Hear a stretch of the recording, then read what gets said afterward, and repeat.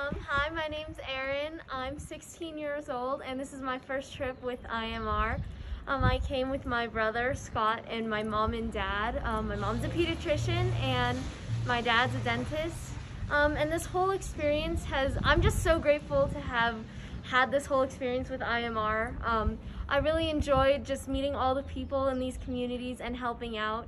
You can really see how grateful they are after, which is awesome. And I think what IMR does is great. The fact that, you know, our short-term mission is a part of a long-term mission to help bring better healthcare to these communities is really what makes it all so special.